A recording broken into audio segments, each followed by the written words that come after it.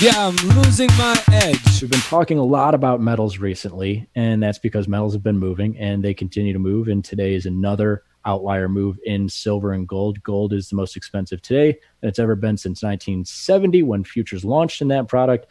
Silver, not quite to that level, but experiencing some of the largest percentage moves that this market has ever seen. So large that they haven't seen some of these percentage moves in the last decade. And thankfully, the silver market, like the gold market, and we're going to kind of push gold aside here today for a little bit. A lot of data that I could pull on silver to look at past cases when we've seen movement like this in silver, because it's been extreme. And if you've just started to trade metals because you heard about it in the news or whatever, it might be freaking you out a little bit, because silver is up 20% in the last week. And that's a feat that it's accomplished 2 of the last 3 weeks. And when I pitch it like that, you might think that it's a normal occurrence for silver to move higher by 20%. And we're going to get to in a second, spoiler alert, it's not. But there are markets that can do this. You know, you look at single stock markets like semiconductors, your NVIDIAs and Microns. Those markets can move 20% consistently on a weekly basis.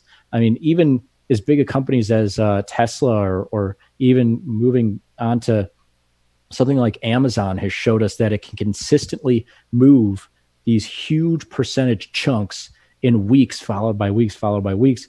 But I'm here to say that this isn't normal for the silver market. This is the most interesting this market's been in the last decade. It might be the most interesting that it's been in the last 3 decades. You can decide on that, but I'm going to give you a ton of facts here.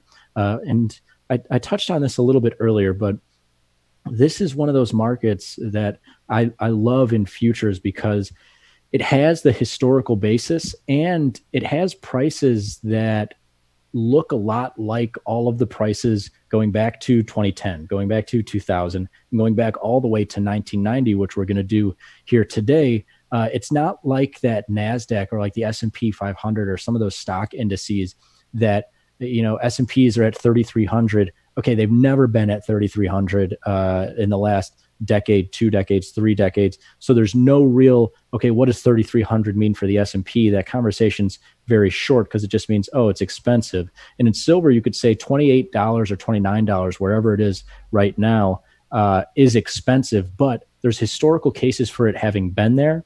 And there are historical cases for these 20% higher moves, but they're rare. Since 1990, silver has only moved 20% higher in a week's time twice prior to recent weeks.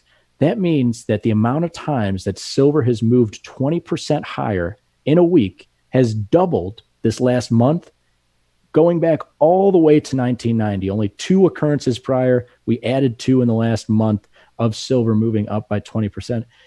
And 20% isn't some kind of magic number. It's just, I was looking through the data and I was like, we've seen 2 distinct moves of 20% in the last couple weeks. That seems like a lot. I wonder how often that happens. The answer is twice that's happened in the last 3 decades. And we'll see what else happened after those 20% higher moves. But once again, it's not like, and you're seeing right now, it's not like you could just sell 20% higher, or if silver moves by 15% higher in a week, you buy it and it's got to go to 20. Like it's just a number that we are using here to filter for occurrences, to essentially look at in the last month, it seems like there's been 2 outlier moves here. How often have these outlier moves occurred? And when you think about the fact that, all right, there's 50, let's just round it. I know there's 52, but we're going to round it to 50 weeks in a year. You go back the last 3 decades, that's 1,500 weeks of information here. And 2 times in those 1,500s, that's a fraction of a percentage point that we have seen what is currently happening here in silver. And this is what's happened immediately after those historical 2 occurrences of silver appreciating by 20% in a week. Silver's reversed, and it's reversed hard off of those outlier moves, as you can see here in the week following the move in. So 1998 is what we're looking at, 2008, and now 2020. for these historical 20% moves. And we don't know what's going to happen in the next week or month, but in 1998, silver reversed 4% in the following week and reversed 17% in the following month. In September of 2008, you can remember some stuff was going on around then, reversed 7% and then reversed almost 30% in the following month after this 20% appreciation in silver. So that is all to say that silver historically has reversed off of these outlier moves. And I don't want anyone to get carried away and necessarily think that, oh, well, if this is the third and fourth times that this has happened, and the other two times that we've seen as outliers, silver has reversed, then that's a guarantee. It is absolutely by no means a guarantee that silver will reverse. And I mean, you should know that it's not a guarantee by the fact that the most recent outlier, the third of the four occurrences here, was met by the fourth of the four occurrences. So now that we have these three historical occurrences, I guess, that we could look back to, you could see that two of the three reversed hard.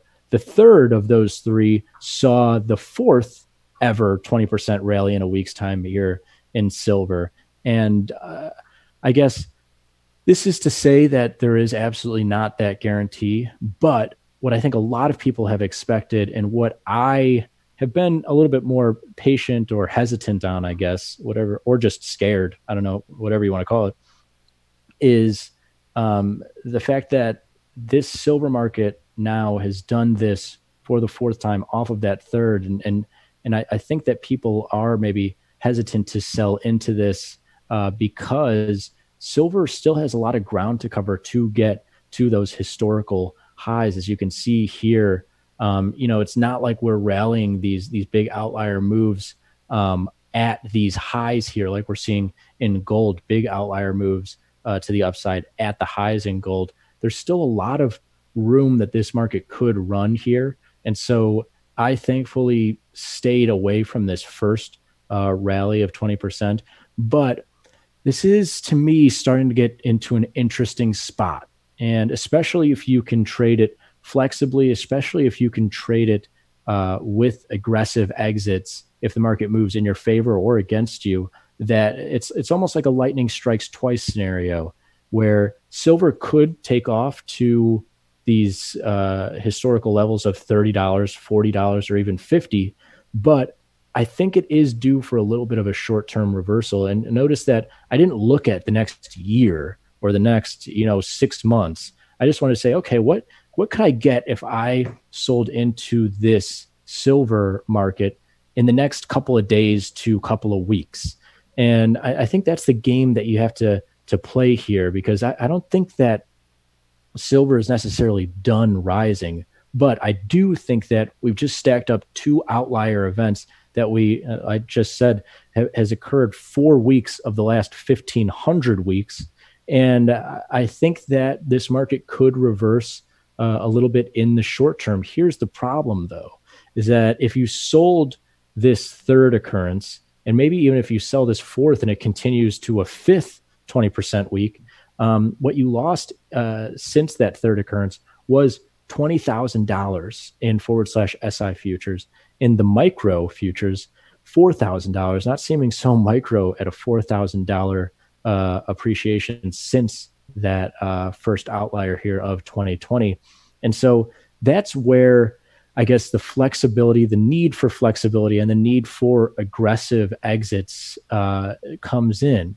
And when you stack up a third contender now in the metals market that has been trading just for a few months, but liquidity is getting pretty good in this market, only a couple pennies wide. And each of those pennies, thankfully, just equates to $1, which means that this market's double outlier move here in small precious metals, which has a huge silver component, has only moved $900 relative to these other big traditional futures contracts. So you're getting those similar outlier moves, to me, the same opportunity at a much more manageable cost here. And I would much rather look for the reversal here. And then if I'm wrong, lose a couple $100, then lose a couple $1,000. And of course, that works on both sides of the coin, right?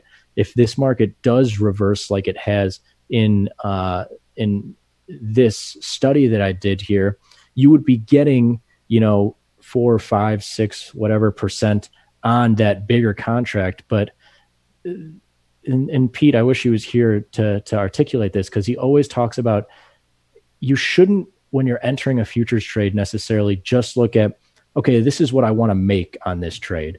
He has learned through decades of experience that he looks to first, what can I lose on this trade and still be okay?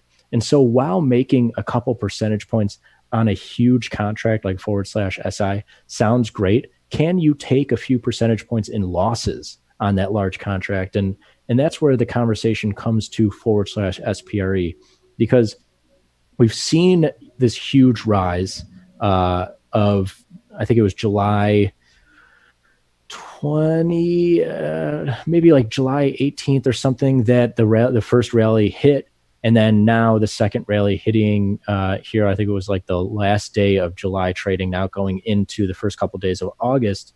The same percentage moves, very similar percentage moves in forward slash SPRE, the same outliers, moves that we've never seen in this contract for sure, because it's only existed for a couple of months. But even going back, testing the index data for the last few years, never seen these outlier moves in forward slash SPRE. But once again, a more manageable cost, and this is where the flexibility comes in the contract. And then also being aggressive, like I said, on those exits.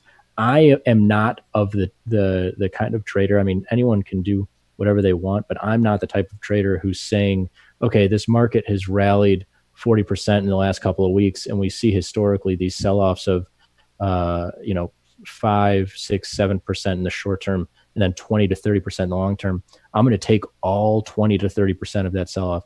No, I'm more someone who's willing to take a couple percentage points here, lose a couple percentage points there. And so setting those aggressive exits by saying, okay, SPRE is up $900 since that first 20% rally. I'm willing to sell into this and only give myself about $200 on both sides. I think that's a totally cool, viable strategy. The problem enters when you say, I'll take $200 or $300 in profits, but I'll let this thing run to wherever. Because as we've shown, silver's still only at about $28, $29 right now, has historically gotten as high as $50. So this SPRE contract could be brought higher from that silver piece. But with all that being said, we don't see these outlier moves stack up very often. I am willing to bet against a third week here of 20% movement to the upside. And I am of the thinking that this is a pretty cool trade here in SPRE while trading silver in that piece going back the last decade, something we have not seen.